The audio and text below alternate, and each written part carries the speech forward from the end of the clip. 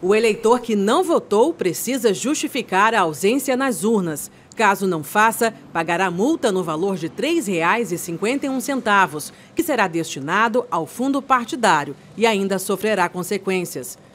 A situação da pessoa que não justifica a sua ausência no prazo de 60 dias após a votação, incorre em alguns problemas, como ela não vai poder estar em dia com a Justiça Eleitoral, e não estando em dia, não tendo a quitação, ela vai ter algumas restrições em relação a passaporte, em relação à abertura de conta, em relação a uma série de situações para as quais são cobradas, para as quais é cobrada a quitação eleitoral. O prazo para a justificativa da ausência no primeiro turno é 14 de janeiro de 2021.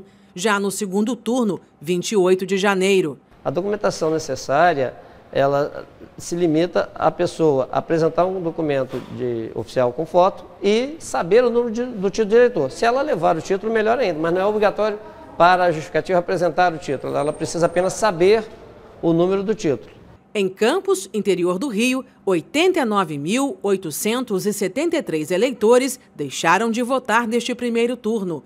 O número representa 73% de aumento em comparação ao pleito de 2016. Campos é uma cidade que tem um índice de abstenção um pouco mais alto do que o resto do Brasil. Além disso, houve a situação da pandemia e é natural que as pessoas tenham algumas restrições, varia de pessoa para pessoa, é natural que haja algumas restrições pessoais a respeito disso e acredito que o índice mais alto deva-se a isso.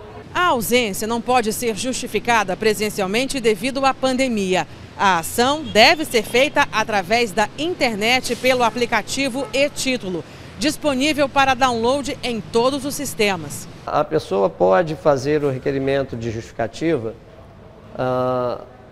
enviando à zona eleitoral um requerimento, explicando para o juiz o porquê de ter faltado, juntando documentos, e aí ela vai aguardar que o juiz da zona eleitoral dela analise esse pedido.